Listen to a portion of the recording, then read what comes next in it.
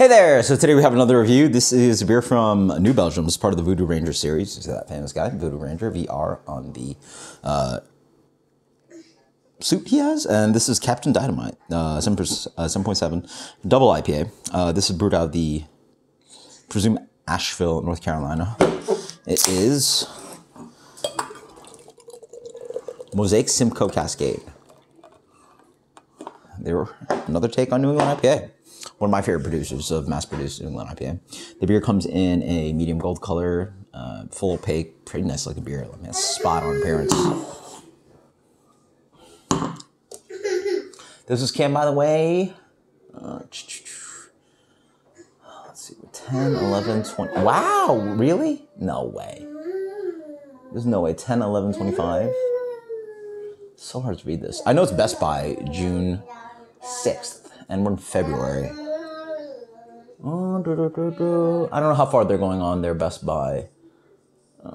Jesus Christ. Yeah, it's so hard to read this thing. It's a 2101125. 21. I don't know. I don't know if it's brewed. So who knows? But that's kind of like a little bit of mango aromatic. Citrusy. It smells nice. Cheers. Not like great.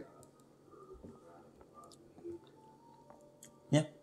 Probably not the freshest thing, but wow. They really do the spot on creamy mouthfeel, the really nice clean dry finish, a nice kind of pale oat character in the middle.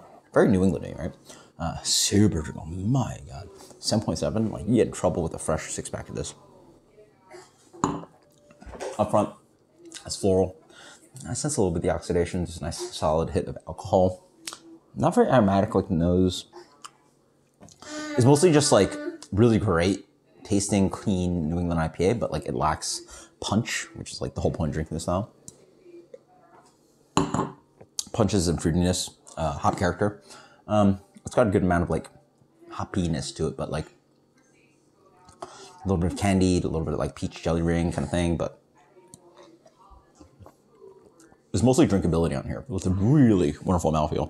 Reminds me a little bit of the Southwood Cellars beer, just like full weedy, oated mouthfeel, really pale, really well executed, like to the spot on points of like New England IPA. But again, what you want is blasting aromatic, blasting hop notes, fruity. And so what I have here is all the drinkability, all the fluffy mouthfeel, all the creaminess, all that kind of like Hefeweizen like heft of a big beer. Like, I mean, man, it drinks so good, but it just doesn't, like, it's a little bit of orange thing, but like, yeah, it just lacks like full flavor. So, very good. The can here I have now gets a solid, I mean, get a really drinkable, delicious beer, but again, I want like world class. I want something punchy. Excuse me. Man, it's good though. What are you supposed to do when it just, like, the whole point of the style again is just like punchy aromatic, so. But the drinkability is high, and that's crazy delicious.